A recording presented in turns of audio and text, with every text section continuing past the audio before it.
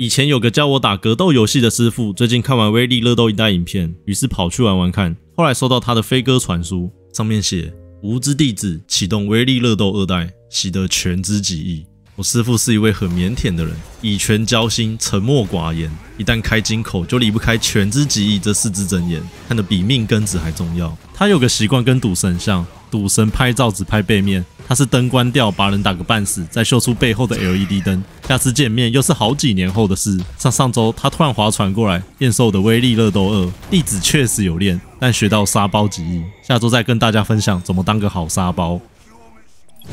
为了遵从师父严格教诲，我又偷了一堆妈妈的10块钱，投进汤姆熊的月光宝盒。这是1996年6月30上市的大型机台洛克人2威力热斗，我习惯叫它威力热斗2代，虽然不太正确，但听得懂就好。上市时间依然夹在7代跟8代中间，8代晚半年左右。X3 已经在95年12月1号上市，当时时空背景大概如此。2代的吸金力屌打1代10条街，8代迪欧参战。这是我知道第2款可以操控迪欧的洛克人游戏，上一次是赛车，好几年前在 PS2 的美版合集里面玩过。光是玩得到迪欧，就值得跟妈妈吵着要10块钱来打这台电动。拳脚画面有进步，他们删掉毫无帮助的预览画面，还给玩家干净的空间。这集为了给佛鲁迪结局做收尾，所以佛爷放最后。老样子选洛克人打头阵，然后出现3种故事选择。对上威利博士拯救罗露夺回新零件，罗露本身就够强了吧，应该不需要人家救他。洛克人偷能力来行也不需要新零件，所以第一个给他。再来 BOSS 6选1，上面有莱德博士在介绍他们的攻击模式。这次有3位新朋友，2代泡沫人，4代影子人，6代半人马。他们身上总有一股说不出的小画家感，跟其他3只相比，感觉上色跟阴影比较粗糙一点。然后我把泡沫人误认成4代的摇屁屁蟾蜍人，所以第一只选他。然后惯例的8大登场画面，界面的意思表达比1代清楚多了，不多做介绍。大概打到快半血，这代头目机器人都会闪一下，然后开始放绝招。正在专心想怎么破解，才发现我掉入敌人的陷阱里。我们刚刚会有一个电锅，靠腰，这在谋杀哦！打最后一下才在装忙去撞空气，他是昨晚喝很多然后看到幻觉吗？艾蒂跟莱西这对狼兄狗弟到底是来帮人还是害人的？我想大家应该看得很清楚。打完 BOSS 捡补血，成绩结算，关卡结束。特务曲的音乐绝对值超过10块钱，3代 Remix 版。再来是登场过的热火人，这次有钱买地住在好地方，上代住别人家里。动作模式跟之前差不多，音乐是一大亮点，好听到让人回想以前跳砖块的美好时光。上代很多音乐不是机器人的原本关卡去重新混音，这代我感受到在这方面下了很多诚意。破关为止听到很多好听的 remix， 值得顺便仔细聆听，并且音乐有沿用到移植 PS 版的大型计划。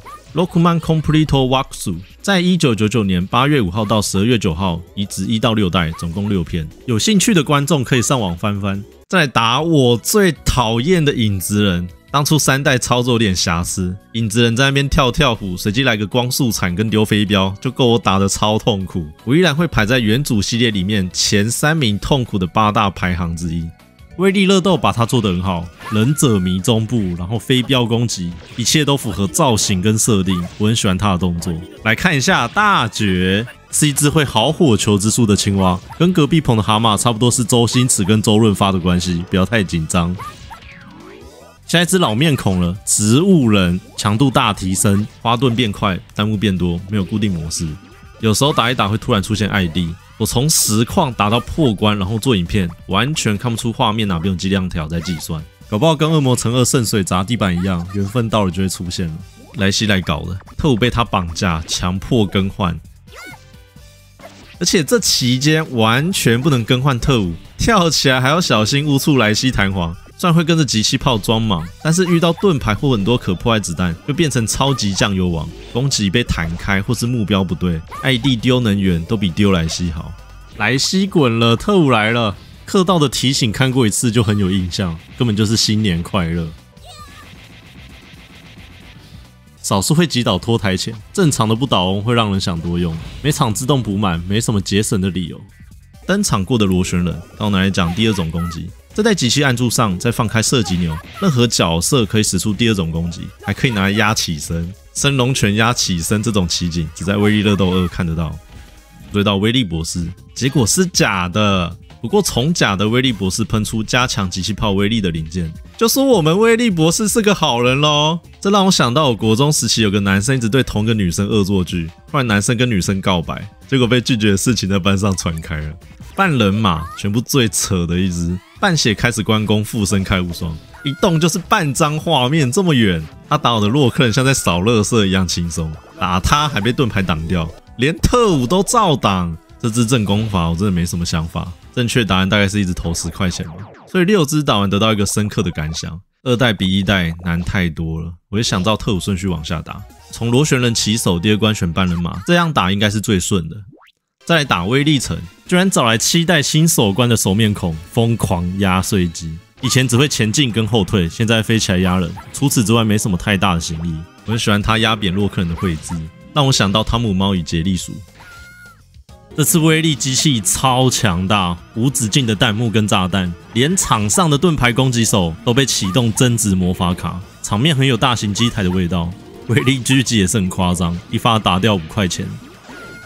最后还有嘴炮攻击，威力还特地戴上狙击眼镜，样子很可爱。被打掉的样子疑似有吸点什么，老样子有加分胶囊，时间比1代赶很多，没打倒也不影响结局。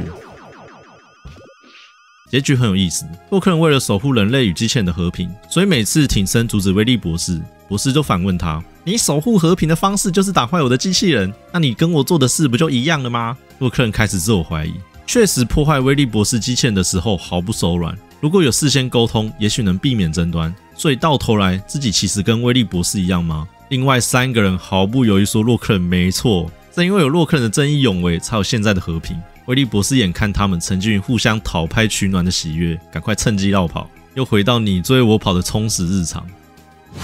再来选布鲁斯夺回零件，同样3个旧的3个新的，旧的简单带过。他们行为模式跟上一代差不多，包括特务能力也没变，大多都是威力加大，速度变快，把时间留给后面几位新朋友。4代法老人招牌能源球跟能源波都有，跟他保持距离，让生命多一层保障。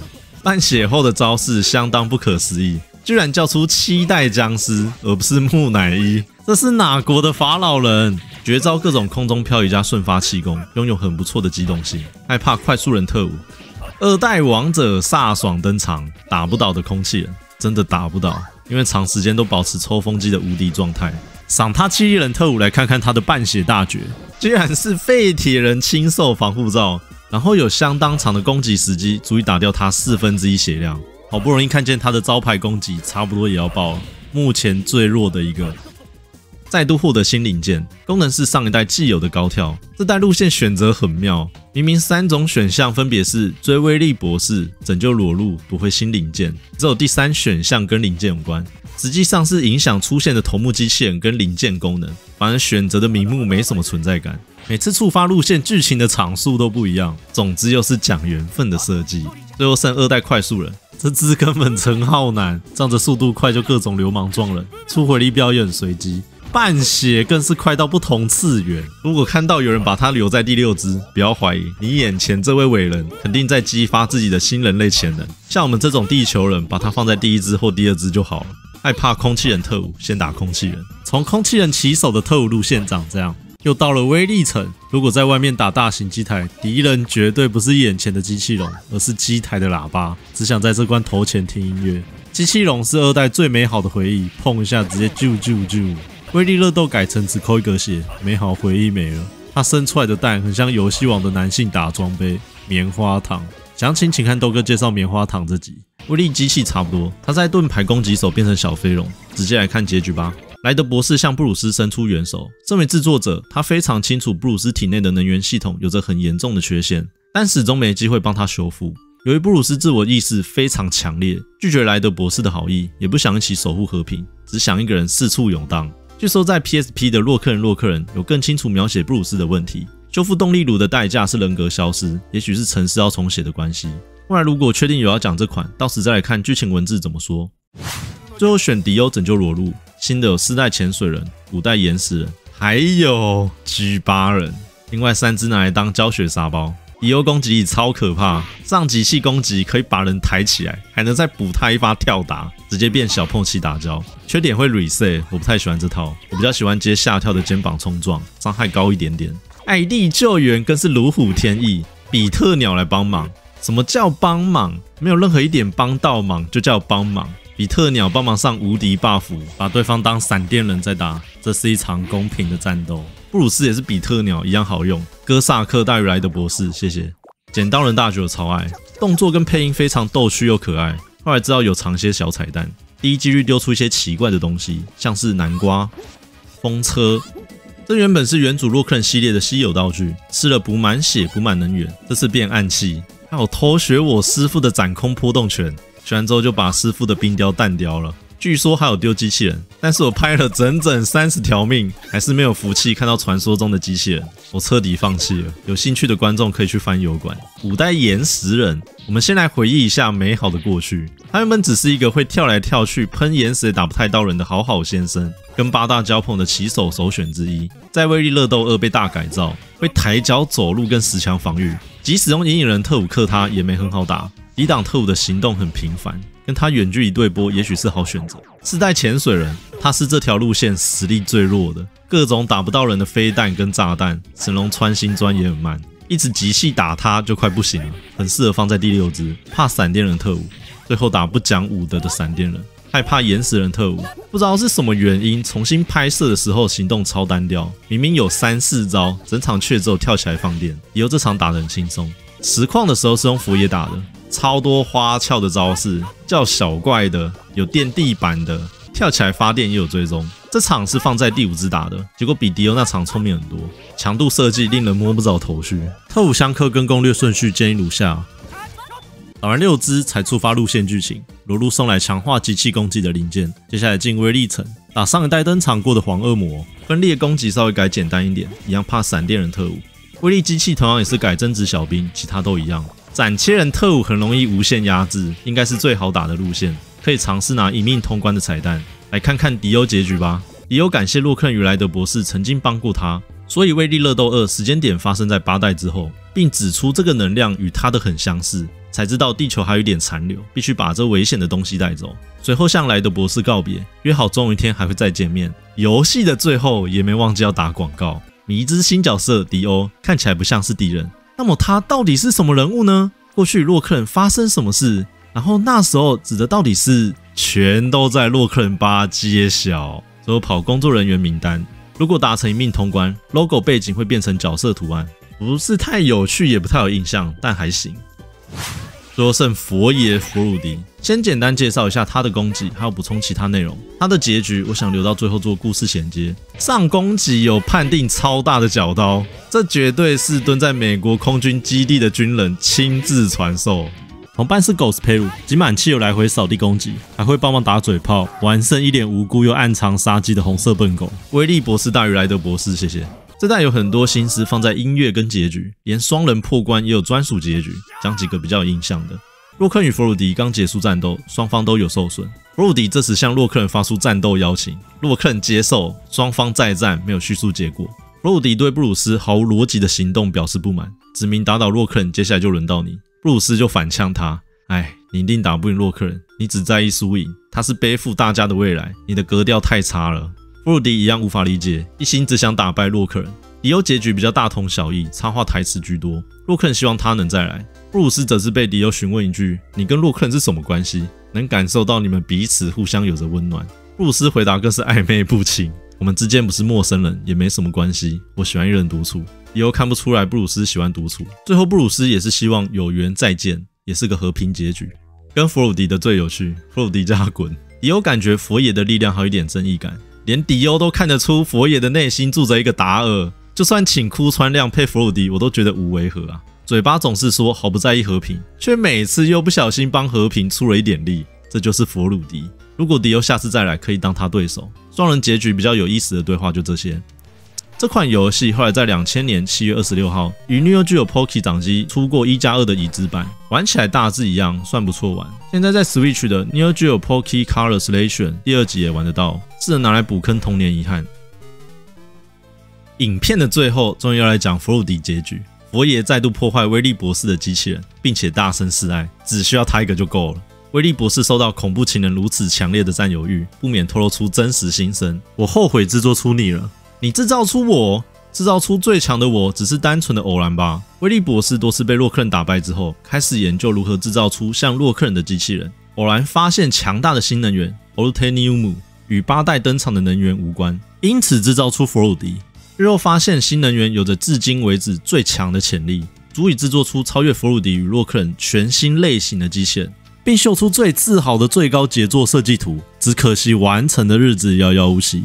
佛鲁迪对这张设计图纸感到可笑，并讲出经典名言：这个像女人的机器人你说最强，别笑死人了。威利博士自豪的大笑，他跟你的等级完全不同，这恐怕已经无法被称作为机器人了。如果机器人跟那个结合的话，世界就是我的啦！威利博士沉迷于发明的喜悦与期待感，继续大笑。佛鲁迪只觉得他疯了。所以以前有听过一种很荒谬的说法，说杰洛是从佛鲁迪与布鲁斯合体来的，这完全是错误的。我小时候还以为真的，被唬烂好久。剧情明显告诉玩家他们是不同个体，讲错的人可能是七龙珠狂粉，或是看到老高版的七龙珠，以为他们用合体姿势合体成杰洛，或是各戴一边耳环。至于为什么杰洛设计图已经是穿越未来的 X2 有肩甲版本，可能原本只是帮忙宣传 X 系列而已，导致选图没有太讲究。另外可能是 X2 之后有造型在定案，只要有买当时的设定集会比较清楚。